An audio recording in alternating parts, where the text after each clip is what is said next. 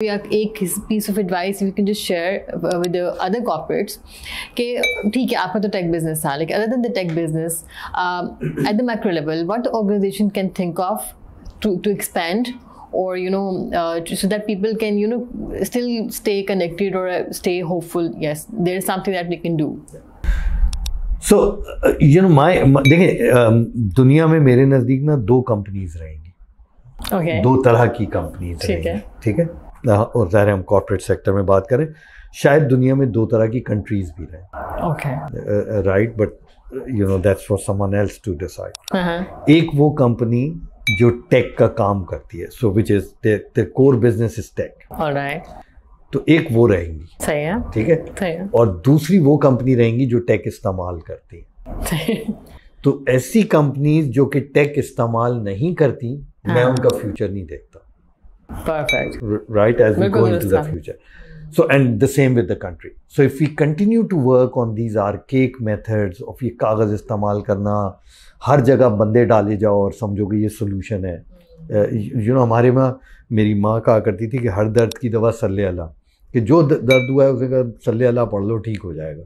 Right. तो इसी तरह हमारे नज़दीक हर दर्द की दवाई है, बंदे भर दो. That has destroyed this country.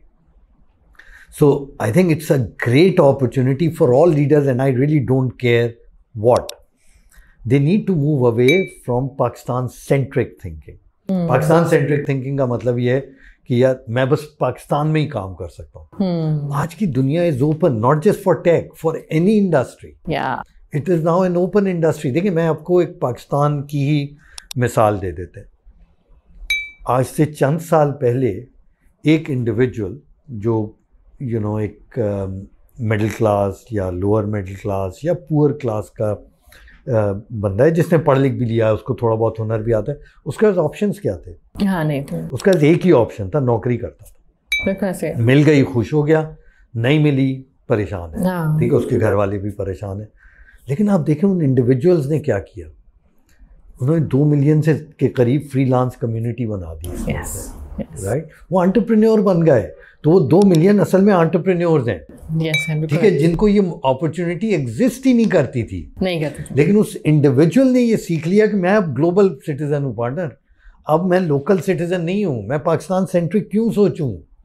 Why can't I think global and I start. मेरे पास हुनर है, मैं कहीं से भी काम पकड़ूं और ऑफलाइन यानी ऑफशोर कर लूं. And we started doing. अब मुझे इस साल का नंबर नहीं पता जो जून क्लोज हुआ है, लेकिन last year I think freelance official channel से जो है $450 मिलियन के इन्होंने अर्निंग्स लेके आए हैं मुल्क में.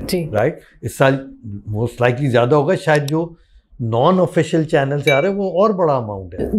So imagine how productive they have become as part of the society. Why can't corporate think like that? Why can't businesses think like this?